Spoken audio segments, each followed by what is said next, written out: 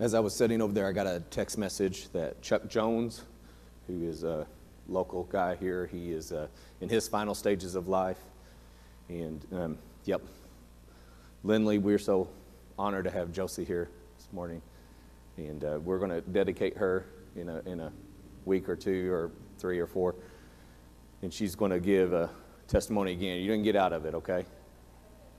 But it's just amazing what happens when God's in control, when you let Him take over and you offer yourself as His tool and as His instrument. Dear God, we come to you now and we just ask that you just continue to bless us, continue to speak to us, speak to our hearts, our minds, our souls directly, dear Lord.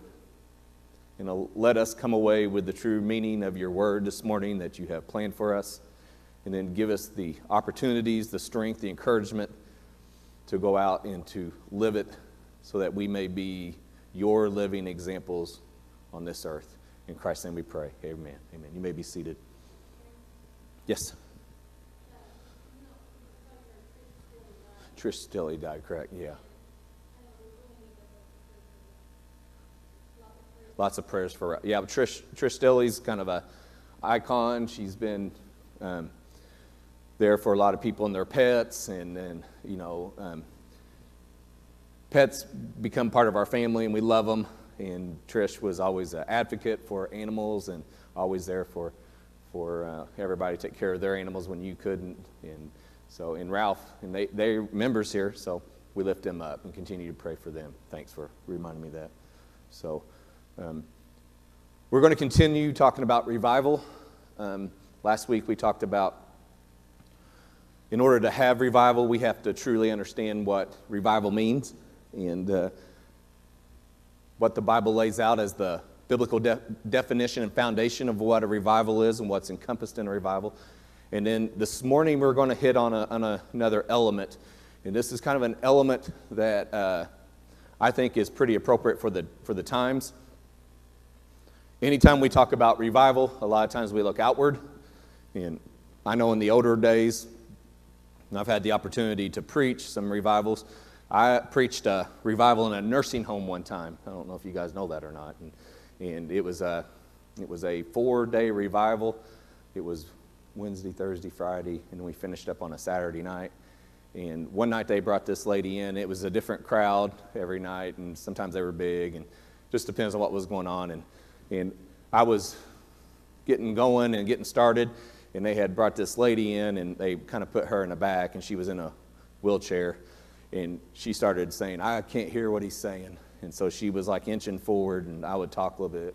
She'd say, "I can't hear what he's saying," and she kept inching forward. But they had brought in an oxygen tank that helped her breathe, and the more she inched, the more taut that line got.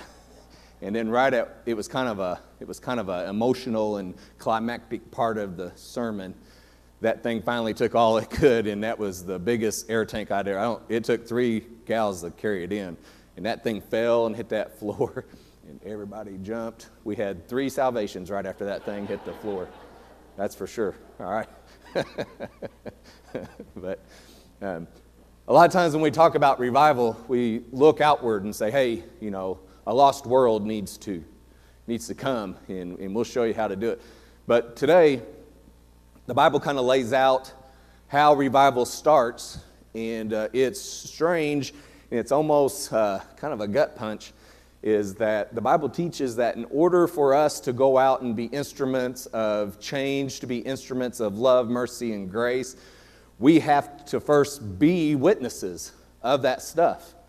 And we have to be witnesses of Jesus' love. And a lot of times today we get into these, we will call them conversations, okay? And social media kind of helps you get into conversations with people, all right? And sometimes they get heated, and sometimes you get a bunch of people that you never heard of start jumping in, and next thing you know, the whole thing's blown up. And that's kind of how we tend to communicate a lot of times. A lot of the communication is not done face-to-face. There's no example. Sometimes you're like trying to figure out, well, who is this person? I've never heard of them. And you're looking, and it's just craziness. And the point gets lost, and then there's just a bunch of emotions that get fed. And here's the reality of the situation is that you just get pushed further into your corner of belief. So where you started from, nobody changed your mind. You ever been changed by a Facebook post? Anybody's ideas or theologies or the way you live ever been changed by a Facebook meme? Has that ever happened in the history of the world? No, right? Okay. So, and I'm being a little facetious here, or having a little fun with it. I understand. Okay. So don't send me too many emails. All right. Don't send me too many Facebook memes trying to change my mind. All right. No. All right. But the Bible's pretty clear and it's pretty direct. It's like, hey, listen, if we're going to change the world, we got to show them what the change is. I mean, it's hard to project love when you're projecting love in an angry way. All right? So I'm going to be out of 2 Timothy. And you got to remember what this book is, what this letter is. This is a letter written from Paul to Timothy, who he declared to be his son. Timothy was a young guy, was a young preacher. And he gets these letters from Paul, these letters of encouragement, these letters of instructions. And there's a lot of teaching going on inside of these. And if you read the book of Timothy, both books of Timothy, you come away with a pretty good understanding about what's supposed to happen in a church. How do you grow a church? How do you change a community through a church? And there's a lot of instruction. These books are really, really well written, of course, and they're just stacked full of instruction and theology. I'm going to be in about the middle of the 2nd chapter here, and it says, remind them of these things. Okay, so first off, we are talking about revival, okay, and we're talking about a change that we can take out into a lost world. And if you realize, this is the 2nd week that we've been talking about revival, and we're still talking inside the walls. So this is starting out, and he's still talking to believers here. So that should be one thing that pops out right from the get-go, is that when you start talking about revival, we want to say, hey, let's go out and change a lost world, and let's bring them in, and let's teach them about Jesus. But the underlying point that is being made here is that we have to first have an inside revival before anything can break out the walls into a community revival, into a world revival. It has to start here. And the old-fashioned saying is, if you want to change the world, look in the mirror and change that guy first. Or that gal first. Or some people have said, if you want to have a revival, draw a circle around yourself and have one inside of the circle first before we step outside of the circle and try to change the world. So we're talking still, the first part of this is still talking inside of the walls, talking to believers. And it says to remind them. Okay? I don't know how your parents spoke to you, but sometimes when me and Ariane talk as parents, sometimes when I say, hey, we need to remind the kids, this is something that they have been taught and they're not doing. And this is kind of like the last, nice guy approach. Like, after this, I'm going to physically remind them, okay? So he's speaking to him and he's like, you need to remind them of these things, charging them before the Lord not to strive about words to no profit, to the ruin of the hearers. Those are pretty stark words to start out from. And here's what's being said, is that we as Christians have declared ourselves to be changed, to be different. And here's what you need to ask yourself. Here's what I'm asking myself this morning, is that if I'm looking around the world and I'm looking around at a lost world and I don't see a difference between the way that I handle trials and tribulations and the way that the world handles trials and tribulations, then I might want to start inside the circle and say, hey, there needs to be something going on with me before I can ever suggest a change to somebody else. Okay? I mean, I'm not saying that we have to be perfect. I'm not saying that we won't mess up and we won't let people down. But our approach, our theological, our foundational approach, our attitude about things has to be different. And if our verbiage, if our conversations are exactly the same stuff that's going on out in the world, we're not going to change anybody. We're not going to be identifiably different than the rest of the world. And so if you're seeing an argument of rage and hate, and I jump in with more rage and hate, what are you going to think about me?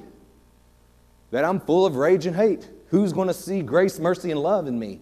Who's going to be seeing any kind of identifiable change from Jesus Christ in me? And that's what it's saying, is that a lot of times we strive around about, we put out all this effort for all these words and all these conversations that absolutely have no profit in them. And if you work and work and work and give out a bunch of effort for no profit, what good is it? And then it says there, adds this one.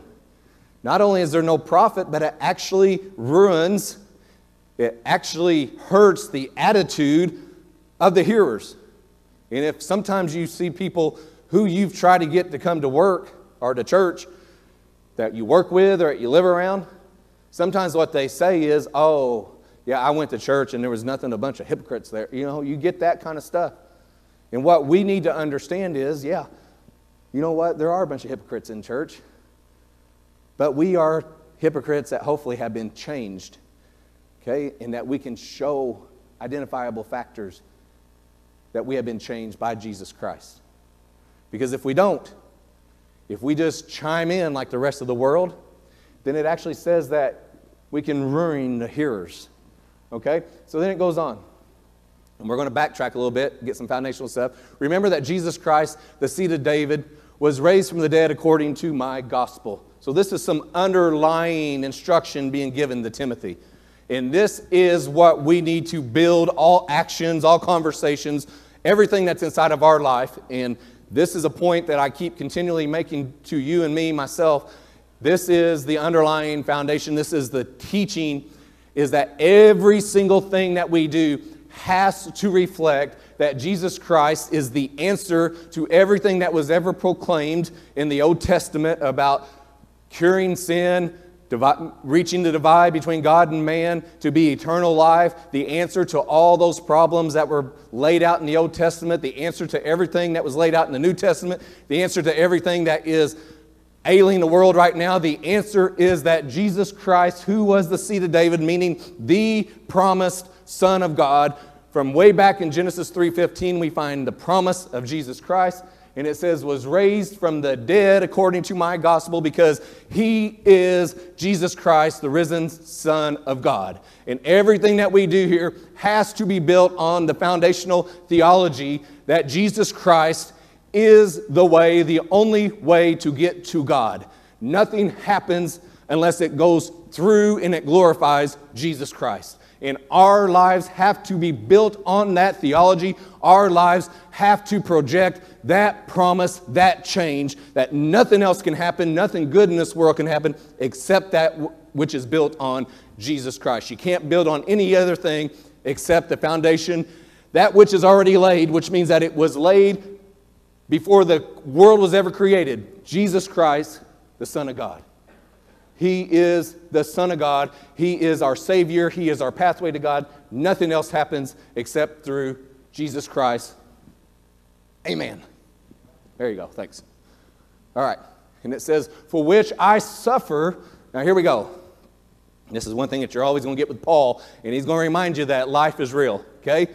And this is coming from a guy who is writing this. Now understand, he's writing this in chains. So as he's writing, I'm sure that as you read these letters and as you read these words, I want you to hear, as the pen is being written, I want you to hear the rattle of the chains, not chains of bondage that are self-inflicted like most of us are, but this is bondage because he is suffering just like the evildoers, but he's doing it even to the point of chains. Can you hear the chains as he's writing the letter to us? Because he is a soldier of Jesus Christ. And here's the thing. You will suffer. You will suffer. You're going to suffer in this world. You're going to be persecuted.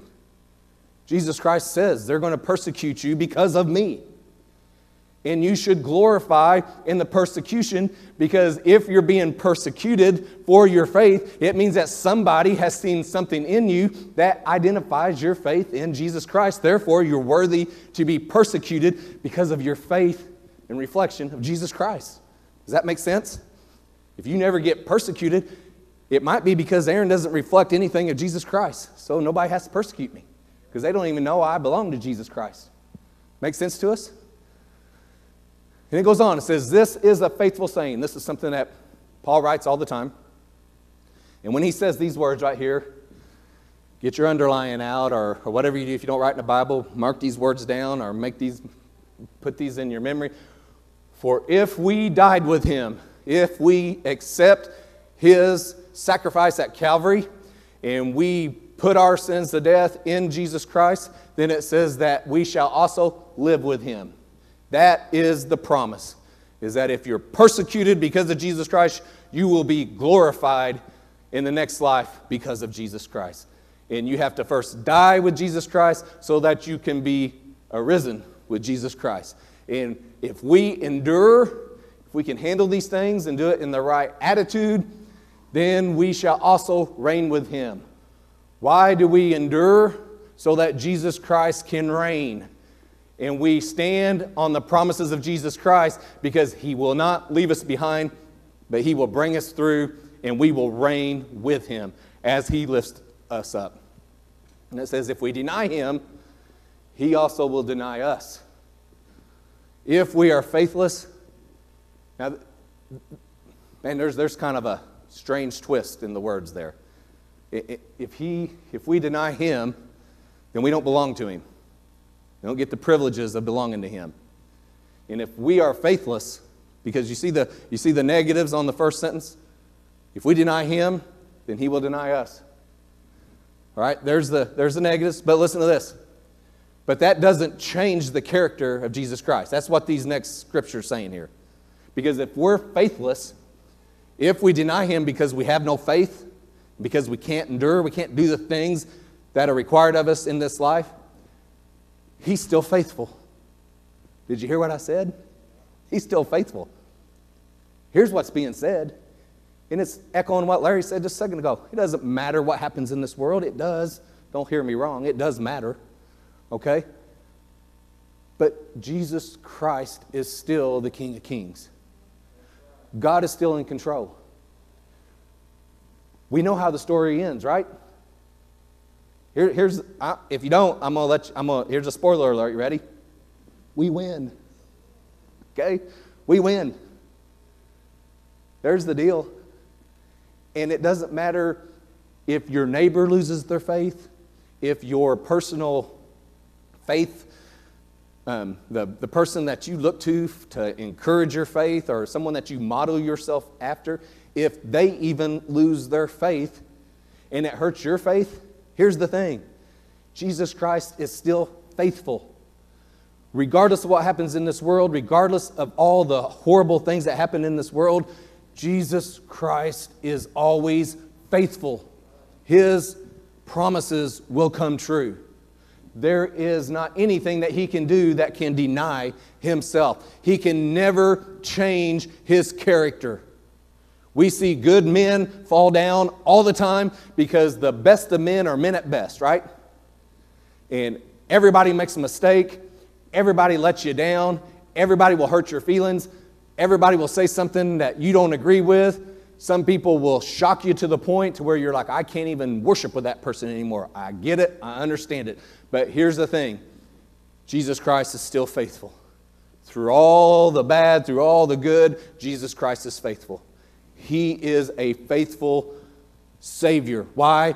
Because he cannot change who he is. He is God the Son, Jesus Christ. There's not anything that can change it. And here's the good news about that. Not anything the world can do to change it. Nothing can change that Jesus Christ is our faithful Savior, Son of God. And here's what we need to understand. In the good times and the bad times, when it's in season, when it's out of season, when it's popular, when it's not popular, when it's being protested, when it's being encouraged, anything and every side of any situation, we are declared to preach the word. In season, out of season, be ready, convince, rebuke, exhort, with patience and with teaching. When somebody's mad at you, guess what we continue to do here? proclaim that Jesus Christ is the Son of God. When a ruling comes down that we don't agree with, guess what we do? We still preach the Word of God. When the world is rolling and we couldn't be happier and we couldn't be more satisfied with how things are going, guess what we do? Preach the Word of God. That is our constant here. Everything that we do here, we need to mandate in our spirit and in our heart that we will always preach the Word of God. We cannot be changed by the world. We will change the world because of Jesus Christ and because we will always preach the Word. I got the best little blessing this week. We went to the Mexican restaurant in town Friday night. I had worked kind of late, and Arian and the kids and Pizzi, we met over there, and we got in there, and we were sitting down, and this beautiful little family walked in, and two of the kids were our Wednesday night regulars. And if they asked me one time, they asked me 4 times, when are we getting to come back to church on Wednesday night? Do you know what that means? I think you're smiling. I can't tell behind your mask, right? Give me a thumbs up if you're smiling. There you go. All right. Okay. You know what that means? Those precious little kids are getting fed here. I understand it. They're getting fed twice. They're getting a good meal, and then they're receiving a meal of Jesus Christ, of love, of compassion, and mercy. And it has made an impact on them. And they knew me, and they knew Ariane, and the first thing they did was light up, and they came running over, and they said, when are we coming back to church on Wednesday night? That means that has become one of the most significant and important parts of their week. Praise the Lord for that. Praise the Lord for that. I can retire preaching now, you know it? I'm serious.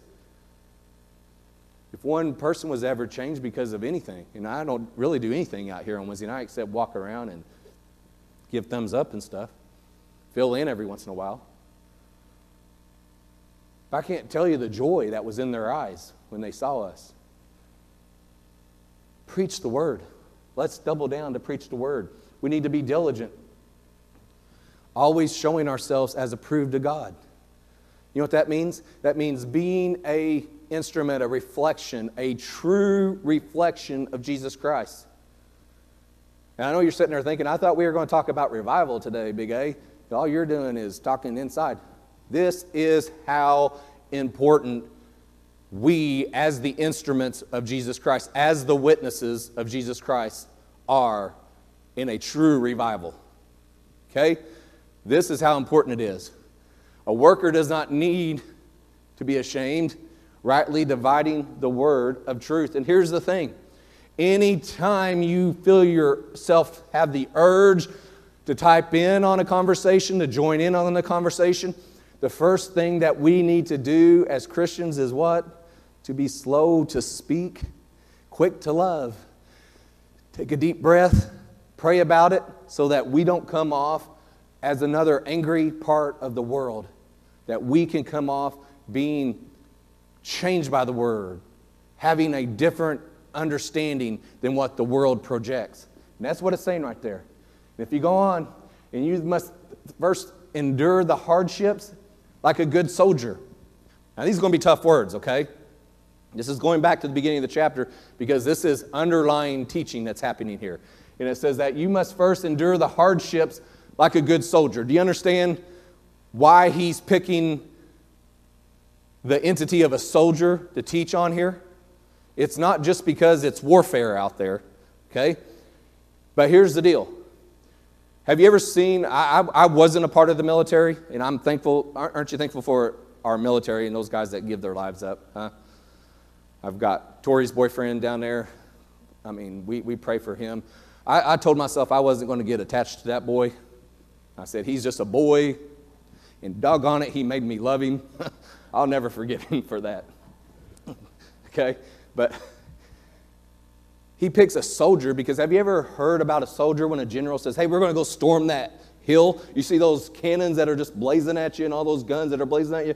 We're going to storm that hill on 3. You ready? And they all go, I don't think we're going to. Hey, anybody here want to storm that hill? No. Hey, we took a vote. We don't want to. What? That doesn't happen, right? Here's what's being taught here. Is as Christians, as soldiers of Christians, we're probably going to have to do some things that we don't want to do and that aren't great to us. And I'm sorry, this is a point where I'm going to apologize to you for being so blunt, okay? But sometimes, and I'm as bad as anybody, I get my feelings hurt because I want this done that way and you made me feel bad or that, and I do this and it's not right. And guess what Jesus Christ is doing? You're a soldier for me. You're going to have to take some hardships. You're going to have to do some things that aren't good. Somebody's going to have to hurt your feelings, and you're going to have to just keep rolling on. You're going to have to let it bounce off of you. Don't let it sink into your soul. If that's all it took, then good Lord, it had been over generations ago, right? If a little hardship and hurt feelings is all it took to destroy faith and Christianity, that's not what we're all about here, right? And we're going to have to do some things that maybe don't sound the greatest to us and maybe don't make us feel great and might hurt our feelings a little bit. And it says that that's what we do because you have to live like a soldier. You have to take the hill when they tell you to do it. Even if you don't want to do it, sometimes you got to do it. You don't do it for yourself. You do it for the glory of Jesus Christ. And if anyone desires, these are the very words of Jesus Christ. If anyone desires to come after me and be one of my disciples, what do they first have to do? What's the first thing? Deny himself. Put off all your wants and needs, and now you take on the wants and needs of Jesus Christ. And you pick up your cross, and you follow him forever and ever. But shun profane and idle babblings. That's what the Bible refers to. Unproductive, unprofitable words, babblings. Let me ask you this. Anybody heard any babblings recently? Well, they will. And here's the process, okay? The only thing I can accurately associate with this is when I deal with families and I deal in marriages and maybe sometimes do some one-on-one counseling with some guys. And I think the worst thing inside of a marriage and inside of a family, one of the worst things that can hit is like a porn addiction, okay? I'm sorry if there's kids in here and whatever, okay? But when you get into that like changes the whole reflection of the relationship. And here's what I mean by that. When they start talking to me about where they've gotten to and what's going on, it's gotten to where it keeps escalating. It's like a true drug. Like one hit won't do it. It's got to get weirder. And I mean, it's horrible stuff. But it's an addiction. And it changes the whole face of the relationship. And what normally would go on inside of a marriage can't anymore because that level has been increased. And now the high that they got to get, it's beyond anything. I mean, it's a terrible addiction, and it is so destructive. And here's what's being said here, is that when you get inside of these profane and idle babblings, what's going on into the world, guess what? You can't just stay there. You can't just rev up the crowd, and then the next week you can't come back and rev up the crowd with the same stuff. They've already heard it, right?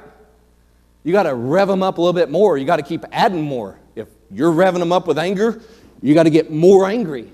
If you're revving them up with hate, you got to hate more. You got to broaden your hate. Okay? And if you're beating people down, you got to push them down harder. It increases. The evilness has to increase. That's not Aaron Phelps. You don't like this, don't take it up with me. It's in the Bible right there. They will increase to more ungodliness. It has to. The appetites grow. Anybody still eat like the kiddie meal at McDonald's? No, right? Have you seen what we serve nowadays compared to what was served when McDonald's started? Like when they started, hamburgers were like that big. Now you like can't get your mouth on them. You're like, okay, like pushing them down and stuff. Because we keep increasing. The appetites keep increasing. And I'll just be honest with you, I could eat 47 cheeseburgers right now. I haven't had one since 2016. Can you believe that? Isn't that terrible? Huh? But that's what happens, is it has to increase. And their message, here's the deal. Their message, this is biblical. It spreads like cancer. It sweeps across the land. That I don't have to, I mean, it's, what would be the word? Contagious. I'm playing a little bit there, sorry, okay? But this stuff is contagious, man. It sweeps across the world. And you can't control it. And once it's out of the bag, it's out of the bag. And it's got to keep increasing. And those who can keep increasing and keep revving it up, they stay on top. And it says there that their message will spread like cancer. He actually calls out two dudes right there, okay? We won't get in the middle of all that, but he's called them out. And it says that they overthrow the faith of some. And here's what's horrible about this deal, is that some people in their faith is not strong enough to handle the cancer and the hatred or whatever's being spread. They can't handle it. It's dangerous stuff here. And it says, nevertheless, and then he comes back to it. Nevertheless, guess what we are still built on? Guess what can change everything? Guess what can stop it all? Right here is the very foundation. The Lord knows who we are, that we are His, and everyone who names the name of Christ Jesus will depart from their iniquity. Amen?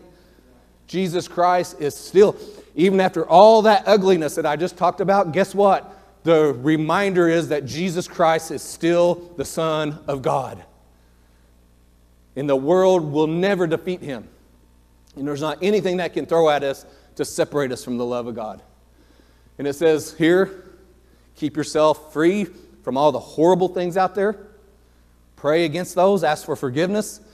Okay? Call on the Lord out of a pure heart with no personal motivation, with no personal agenda. Lift yourself up.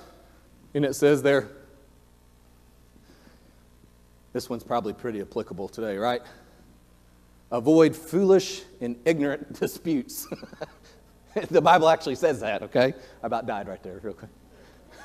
I got so excited about it, I almost fell off the stage. But avoid, that's real. Look it up if you don't believe me, okay? But avoid foolish and ignorant dispute. That's almost like saying the word Facebook in Scripture right there, right? Sorry, I tickle myself sometimes. Why? Why do you want to avoid that stuff? Guess what all it does? It generates strife, really. It really does? It does, okay? All right, I gotta collect myself. This stuff's too good, right? It's too good. It's too true. Aren't we so predictable? Are humans predictable or what? Huh? And then you subsect us into men. Are men predictable or what? Isn't it terrible? All right. I broke my thing. I laughed so hard. Okay? And a servant, now listen, here we go. Okay? Now that we've beat ourselves up and we've reflected really, really hard here, okay? Then here it comes. Here's the true teaching of revival. And a servant of the Lord must not quarrel, okay? You can't be that guy or gal. You can't be that guy. You can't be a fighter. You can't be an instigator. Not be a reflection of Jesus Christ. It can't happen. Now, does that mean that you shy away from falsehoods? No. You just saw where he called out two dudes, right? I mean, he called them by name. He didn't give a nickname or allude to them. He called them out. And it says that you have to not quarrel, but speak in a way that is gentle to all. Treat everybody gently. Okay? Able, and you have to do it in such a way that you don't make them hate you, you don't make them scream back at you, but you can actually teach. And again, guess what you have to have as you're doing this? Isn't that a terrible word right there? Patient. In humility. Whew, that thing's on shortage right now, isn't it? Humility. Correcting those who are in opposition. And then here it is. Here's what I really need you to hear today. I built this all up for this one point right here. And this is Scripture. This is not Aaron Phelps. This is Scripture. Look it up. Okay? If God perhaps will grant them repentance. Did you get it? You see what happened there? I'm going to read it one more time for you, and then we're going to make the point. If God perhaps will grant them repentance. Who gives repentance? Who grants repentance? What's it say? God, right? We seek it. We ask for it. But who grants it? Did it say anything about us granting it? And here's why that's important. Because we know that, right? We don't grant repentance. That's not our job. Okay? Are you sure that we understand that? Because here's what the way that it breaks down with the words, we need to understand that. So that they may know the truth. Why do we want them to have repentance? So that they may know the truth. And they may come to their senses and escape the snares of the devil, having been taken captive by him to do his will. So here's what's happening here. Repentance, that word that was just used when we go back here, there it is, repentance right there. God will grant them repentance. Repentance is the Greek word metanoia. Metanoia means not just to be sorry, not just to be remorseful for what has happened. You're not just being sorry for what I did. We're not children anymore. We are spiritual adults. We don't just come up and say, I'm sorry. Oh, that's okay. That's not how it works. We have to truly be remorseful. What's it mean to be remorseful? Is that you actually have a change of mind. Your attitude, your thinking, the way that you perceive things have to be changed if you're truly remorseful. Otherwise, you're just playing the con that you played when you were 6 years old on your grandma, right? Who would forgive you for anything. Right, Connie? I know you're a grandma, right? You ever hold a grudge on one of those grandkids? Absolutely not, right? Too cute. Absolutely. There you go. Okay. So, what did I do? Hit a bunch of words there? Okay. So, the truth can only come through repentance. So if you want someone to understand what we declare to be the truth, do you pound it into them with a fight and with a quarrel and with hateful words? Absolutely not. You present it in a way that they are remorseful. And they are remorseful to the point that they have genuine change of mind, and then the truth becomes apparent to them. And who makes that possible? Not us, but God. It can only be granted by God because of the work done at Calvary by Jesus Christ, and it's delivered to each and every one of us on earth through the Holy Spirit. It's not done because we yell at people or that we scream at people. In fact, it's not done through us at all. All we do is speak to people in a loving, caring way because we want them to know the truth. And the truth becomes obvious to them when they become remorseful and they ask for forgiveness and they have a remorseful attitude to the point to where that they change the way that they think, and then the knowledge that comes only through Jesus Christ comes to them. And in fact, it's backed up. Jesus Christ, when Peter had a remorseful heart, did he leave him there? No, he said, blessed are you, Peter, for flesh and blood has not revealed this to you. No man argued with you. Do you realize what you did was wrong, Peter, when you denied Jesus? He knew that. He had a remorseful heart. It changed. But who made it evident to him? Not flesh and blood, but it was revealed to him by God the Father. All true knowledge comes from God, brought to us by Jesus Christ through the Holy Spirit on an individual basis. Galatians says that God is happy to reveal His Son in me that I might preach among the Gentiles. I did not immediately confer with flesh and blood. Where did the truth come from? God. Revival is a God-given change. But that doesn't mean we tap out and say, all right, God, go for it. Let's have revival. There's a lot on us. But we have to do it in the correct way. We have to be different than the rest of the world. We can't be more angrier than the world. We can't be more despicable than the world. We can't be sadder than the world. We can't be softer than the world. We have to have a gentle, loving spirit. If you act out of love, you won't go wrong. True Christian love you won't go wrong. This is a tough sermon. This was a tough one to write. I'm just going to be honest with you, I pushed it off all week because I didn't really want to get into it because I knew what was into it. And I didn't want to have to hear those words in my own head. It's tough. It's a tough time. So I'm going to ask you to stand this morning.